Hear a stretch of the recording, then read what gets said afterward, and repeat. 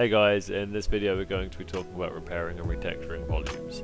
I've tried a few methods, but this is by far the most durable and doesn't compromise friction. You can see the tools and materials going across on the screen at the moment. That's what you need to get started. I'll also add these down in the description. So let's get going.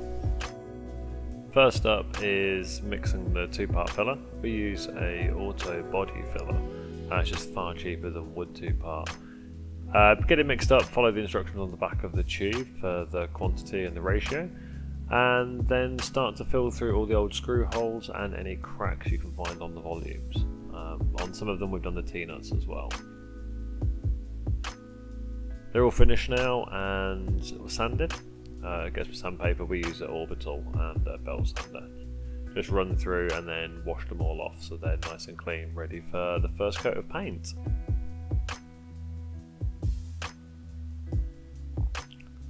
For painting we use this two-part. It's usually used for marine use, so it means we can jet wash it afterwards.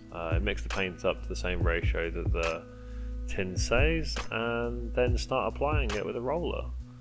You want it to be an even coat all over the whole volume. We don't want any thick spots basically.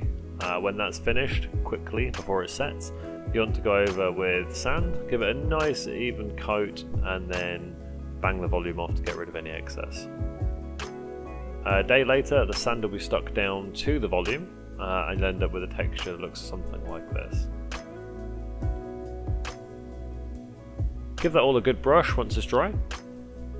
Any excess will then come off, and then start applying the second coat. We use a roller mainly so we don't get any thick spots of paint. This needs to be pressed in quite hard. All we're doing now is sealing the sand on so that when we get any usage it won't peel away.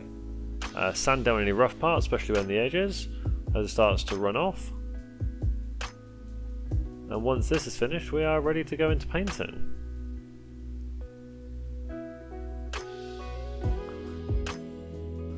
We use acrylic Cobra paint. I've used a few different spray paints, but Cobra definitely is one of the best ones for application and coverage. Get these, we use purple, you get this in a big nice 600ml tins. All finished and it looks like this. Give the spray paint 24 hours to cure and you're good to go.